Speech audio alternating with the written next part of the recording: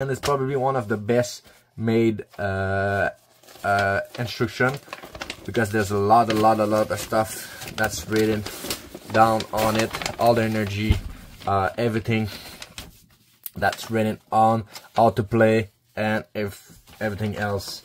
I've kind of forgot if it's a 1 star, 2 star, or 3 star, but I'm pretty sure it's probably around like 1, maybe 2 star to play. Since we saw all those instructions are really easy to understand, to read and to understand later after. I think it's a 1, maybe a 2 star deck.